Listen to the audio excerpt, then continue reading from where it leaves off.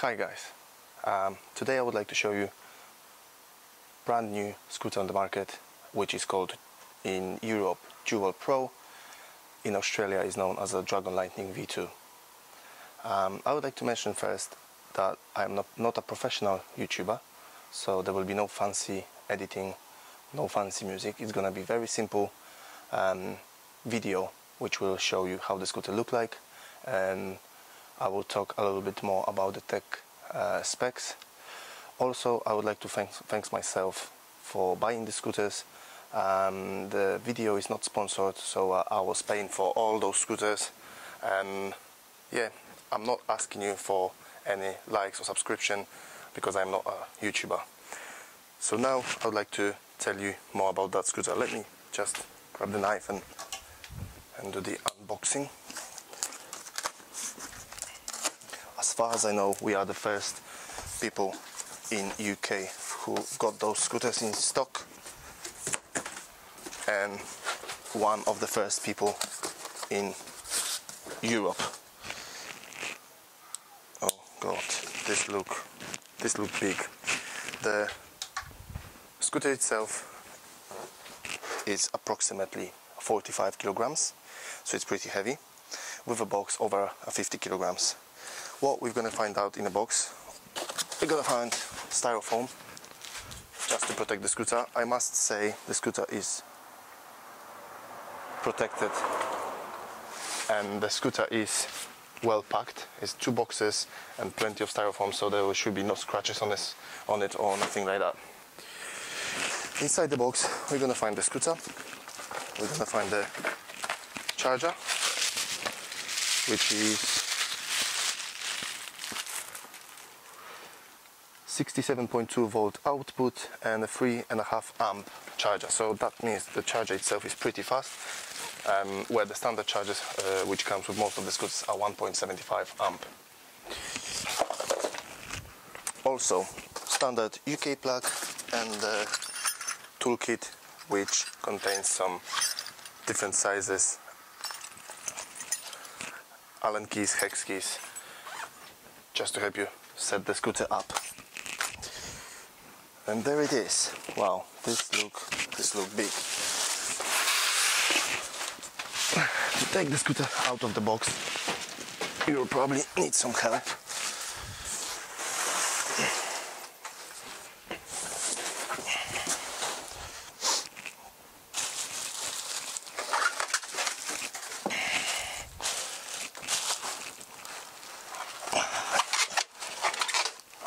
It's definitely a two-man job to take the scooter out. Right. More styrofoam. Back to the box. Wow, look at that.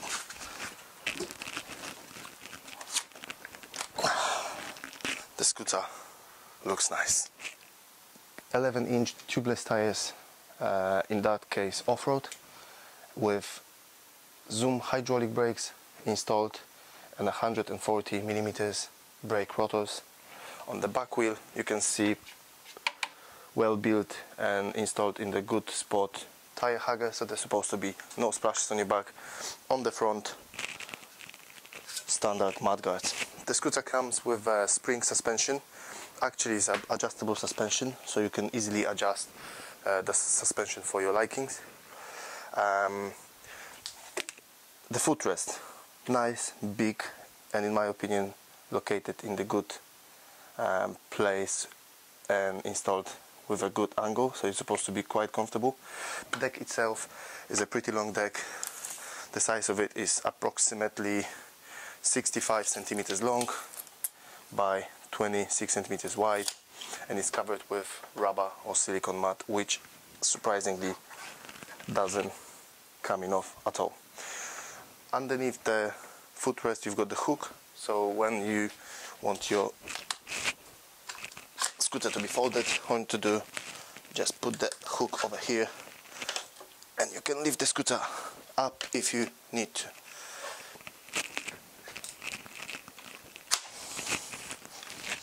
Over here what you see is a plastic cover with a silver lightning symbol on it. It's just because scooter is called Dragon Lightning in Australia.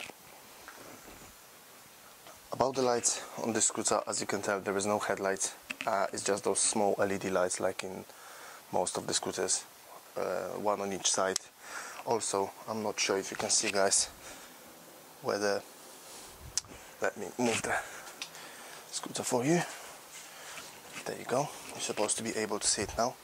On the middle of the scooter where the lightning symbol is, you can see blue LED light, which is actually quite good because most of the scooters, they look like Christmas tree, and that one is have just only mood or accent light, I should say.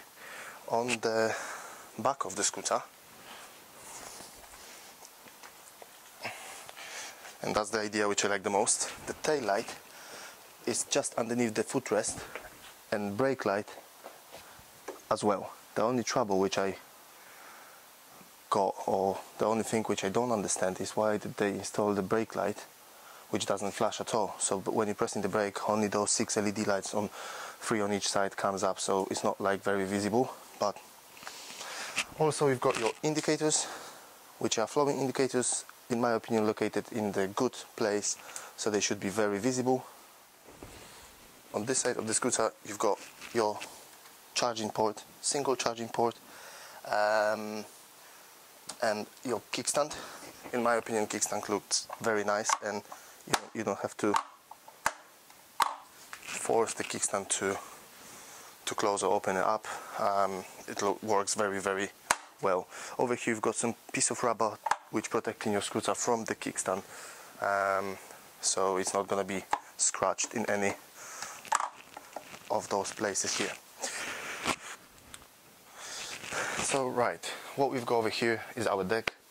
Over here you've got your lock. It's a 3-digit number you can set up to make sure lock stays closed while the scooter stays in somewhere. Once you've done it and you put your lock number, just twist to the right hand side and you are able to open the deck. On the front of the deck we've got our controller compartment. There is 2 controllers and the cables. As you can tell, they are not visible because cables are hidden under the metal plate, which is nice actually, so there is no mess with the cables around at all. The battery itself is removable, so all you need to do if you want to remove the battery, just make sure the scooter is off, disconnect this cable just like that, and you can leave your battery out. Over here there is 2 additional charging ports in case if you want to take your battery inside and charge it separately without the scooter. Once you're done, put the battery back in, connect the cable, and this beauty is ready to go. The scooter is pretty high and the floor clearance is approximately 19 to 20 centimeters depending on the position of the scooter. If the scooter is not on the kickstand, the floor clearance is about 22 centimeters. Scooter comes with 2 keys, and the key ignition is located in the middle of the stem. Once you switch that on, the big LCD monochrome display comes on, and it will show you your odometer or trip, battery level, gear you're actually using right now, and your speed. On the bottom of the screen you've got ready, green sign which is telling you the scooter is ready to go. Once you switch the lights on, the blue symbol appears on the display as well. Whenever you're going to switch your indicators on, left or right hand side indicator, the little arrow on bottom corners will appear and will flash, so you can easily tell the indicator is running. And there is also a horn, which is more like a baby horn because in my opinion this is a very fast scooter, and it's supposed to be equipped with a proper motorcycle horn. The switch itself is a pretty cheap standard Chinese switch, so it's not the best quality, but it will do the job. On the right hand side you've got your 1, 2 and 3 gear switch, so it's not like a standard switch as you used to see on Kugoo 4 or any other scooters, because there is built in with LCD display. Over here is just because the LCD display is different. They installed 3-level switch, which is actually, in my opinion, quite good. Next to the switch you've got your thumb throttle with a single or dual button underneath it, which is quite nice. Also the scooter can be bought with a twist throttle, depending on what you like, what you prefer. So there is 2 different options. The handlebar grips itself, they feel quite comfortable, and they've got those aluminium bits on the end, which will protect your scooter from scratches. What I must mention, what I must say, once you switch the display on and you're using your first, second or third gear, you can see, once I press the button, a second or 2 seconds later, the gear change on the display. So it's a little bit slow, I would say, but we'll see how the scooter performs. Just a quick thing about the suspension. As I said before, is a spring suspension.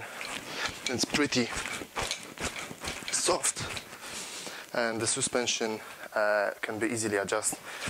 In my opinion, is good enough for off-road and the road riding. This scooter came with a triple clamp version. It's very easy to open.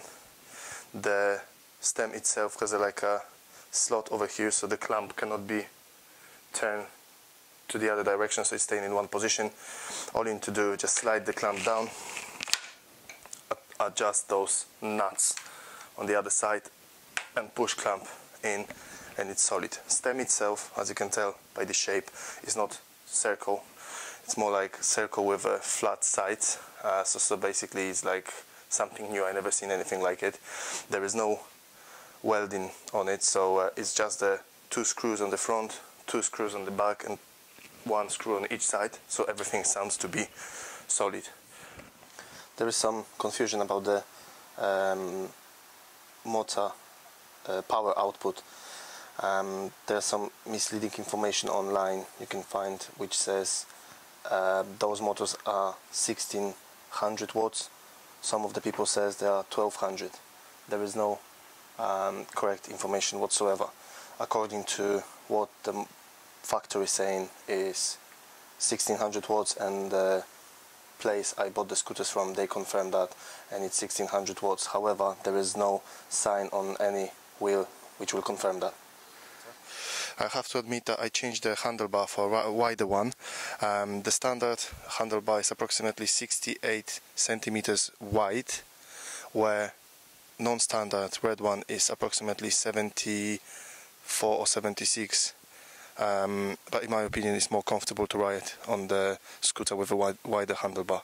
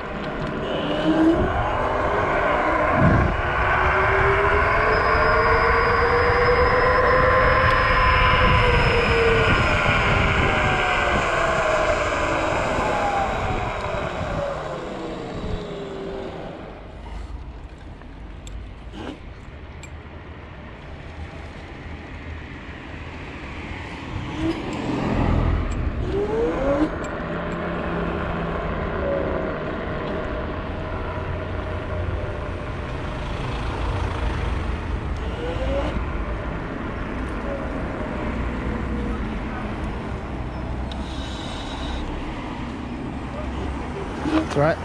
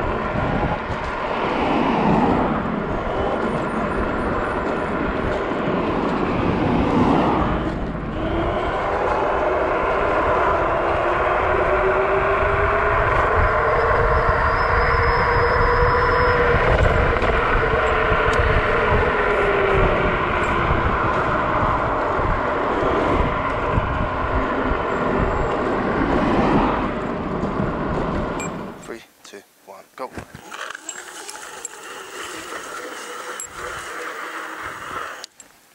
35 degrees, no problem whatsoever. 3, 2, 1, go. Whew.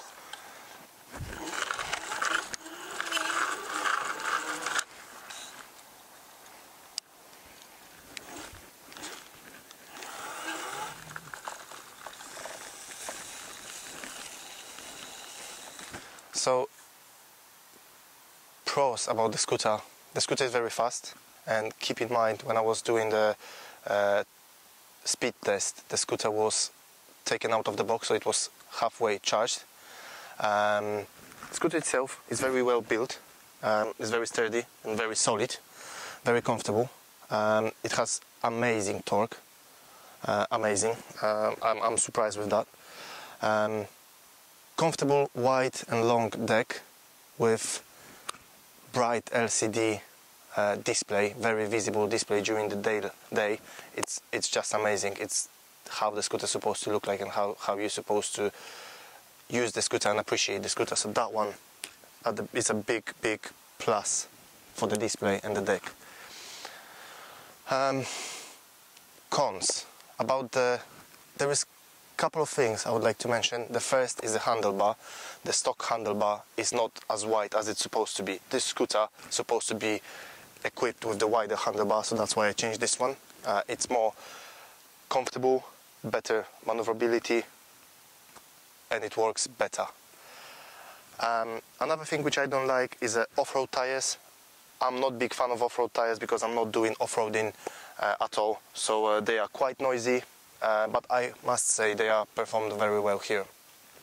Another thing is no P settings. You cannot customize the scooter at all. The scooter is just literally ready to go, and it is on the top settings already, so you cannot change anything. I'll probably keep the scooter for myself because this beast is worthy.